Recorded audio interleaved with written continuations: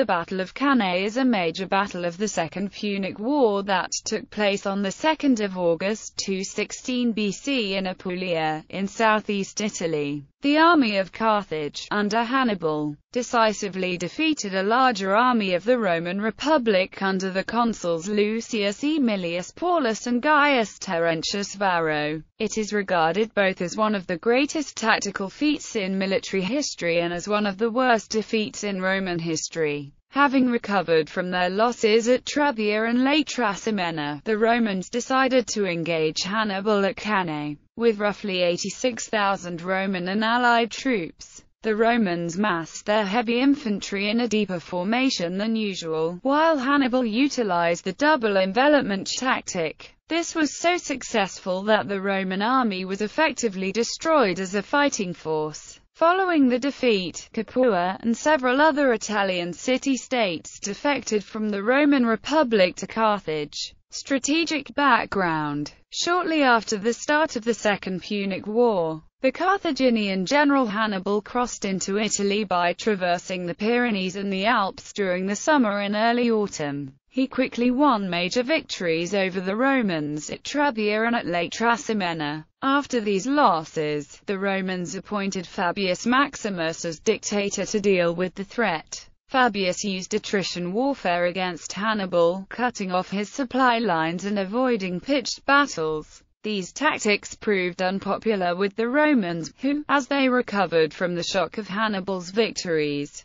began to question the wisdom of the Fabian strategy, which had given the Carthaginian army a chance to regroup. The majority of Romans were eager to see a quick conclusion to the war. It was feared that, if Hannibal continued plundering Italy unopposed, Rome's allies might defect to the Carthaginian side for self-preservation. Therefore, when Fabius came to the end of his term, the Senate did not renew his dictatorial powers and command was given to consuls Gnaeus Servilius Geminus and Marcus Atilius Regulus. In 216 BC, when elections resumed, Gaius Terentius Varro and Lucius Aemilius Paulus were elected as consuls, placed in command of a newly raised army of unprecedented size, and directed to engage Hannibal. Polybius wrote, "The Senate determined to bring 8 legions into the field, which had never been done at Rome before, each legion consisting of 5,000 men besides allies. Most of their wars are decided by one consul and 2 legions, with their quota of allies, and they rarely employ all 4 at one time and on one service. But on this occasion, so great was the alarm and terror of what would happen, they resolved to bring not only 4 but 8 legions into the field." Polybius, the histories of Polybius estimates of Roman troop numbers 8 legions, some 40,000 Roman soldiers and an estimated 2,400 cavalry, formed the nucleus of this massive new army. As each legion was accompanied by an equal number of allied troops, and allied cavalry numbered around 4,000, the army that faced Hannibal was likely no fewer than 90,000. However, some have suggested that the destruction of an army of 90,000 troops would be impossible. They argue that Rome probably had 48,000 troops and 6,000 cavalry against Hannibal's 35,000 troops and 10,000 cavalry. Livy quotes one source stating the Romans added only 10,000 men to their usual army. While no definitive number of Roman troops exists, all sources agree that the Carthaginians faced a considerably larger foe. Roman command.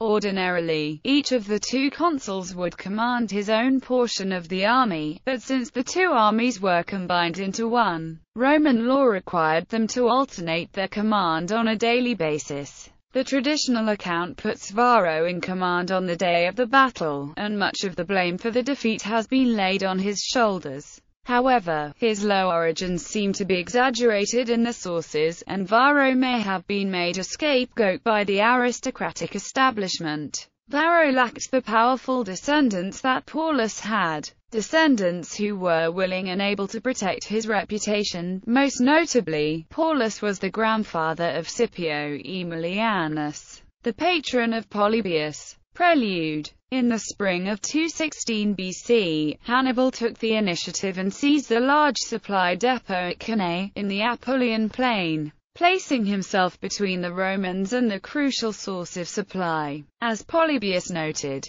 the capture of Cannae caused great commotion in the Roman army, for it was not only the loss of the place and the stores in it that distressed them, but the fact that it commanded the surrounding district. The consuls, resolving to confront Hannibal, marched southward in search of him. After 2 days' march, they found him on the left bank of the Alphodus River, and encamped 6 miles away. Reportedly, a Carthaginian officer named Gisgo commented on how much larger the Roman army was. Hannibal replied, "Another thing that has escaped your notice, Gisgo, is even more amazing, that although there are so many of them, there is not one among them called Gisgo." Varro, in command on the first day, is presented by contemporary sources as a man of reckless nature and hubris, who was determined to defeat Hannibal. While the Romans were approaching Cannae, a small portion of Hannibal's forces ambushed them. Varro successfully repelled the attack and continued on his way to Cannae. This victory, though essentially a mere skirmish with no lasting strategic value, greatly bolstered the confidence of the Roman army, perhaps to overconfidence on Varro's part. Paulus, however, was opposed to the engagement as it was taking shape.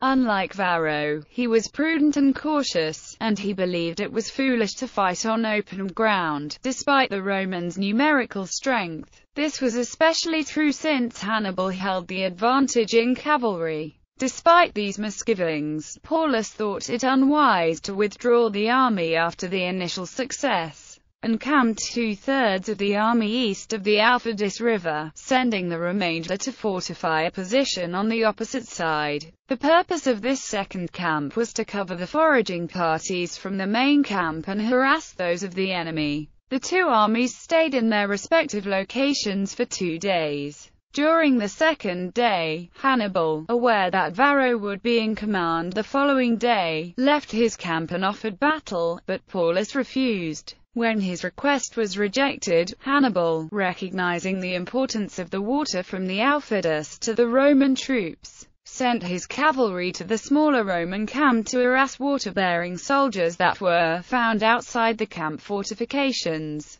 According to Polybius, Hannibal's cavalry boldly rode up to the edge of the Roman encampment, causing havoc and thoroughly disrupting the supply of water to the Roman camp.